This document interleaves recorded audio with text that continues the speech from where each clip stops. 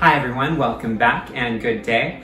What I have right here is a Crassula ovata. This is a jade plant and I'm using it in this video where I'm going to show you how you can use beans like fava beans or pole beans, or even you can even use shelling peas to help prevent your plants from suffering the consequences of being overwatered in the winter. So how does that happen? So one of the best forms of prevention when it comes to like your larger succulent planters outside, preventing them from the soil from being oversaturated, is to move them under an eave. Say you forgot that, or maybe you don't have any space under an eave to do that. You may have noticed if you've had a giant succulent planter outside before that soil gets really wet. And it stays wet for a long time, and sometimes your succulents suffer from just being waterlogged for way too long. And so one thing you can do is in the fall now, you can plant some fava beans or one of these legumes. Just poke like a 2-inch deep hole, plant your seed. I would do 3 for a pot this size when it comes to fava beans. So I do 3 in here. And then start them now, and so that you get that heavy rain, the plant itself isn't the only thing pulling water out of the soil. You have the fava beans doing the same thing. And also they fixate nitrogen to the soil, which is really cool and good for your succulent. Just don't let your legumes or your beans go to seed. So like if you see the flowers, keep your the bean bushes pruned back so that they're not making fruit, because if they make beans, then they're gonna pull the nitrogen back out into the bean, which actually is okay, it's not the worst. Succulents don't need a lot of fertilizer, but if you want to keep the nitrogen fixing bacteria in the soil, you want to keep the plant from fruiting.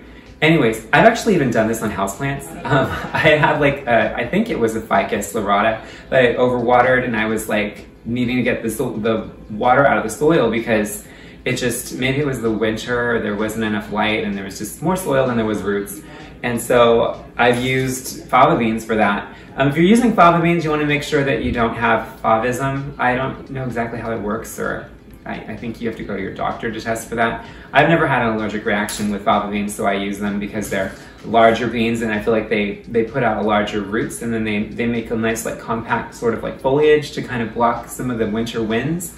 For my plants, this I have under an eave, so I don't have to worry about it too much, but any larger succulents I have, I plant fava beans in the soil just because there's less sunlight in the winter, and so the plant's not pulling out as much water. So even when you water it, the plant's not using as much of the water. It's also colder, so it's not using as much of the water. It's not combating the heat. So it's really nice to have a legume in the planter, and all you need is 2, 3. You can even do 1. I've only used 1 before, and that actually seems to really help. So I highly recommend giving it a try, whichever legume, whether it be a pole bean, a shelling pea, a fava bean, whichever one you like to use. It's a great tool so that when there's a heavy rain, hopefully there's a heavy rain here in California, when there is a heavy rain, you have something else to be pulling the water out of the soil instead of just the super drought tolerant succulent that's not going to be pulling a lot of water out of the soil. This will help prevent root rot and different overwatering associated problems that you can have with your succulent. Also taking cuttings before the winter, that's really helpful too. So I'd recommend now planting legumes 1 to 3 in whatever large succulent planter you have now, and then just maintaining them throughout the winter. If they freeze, plant another one.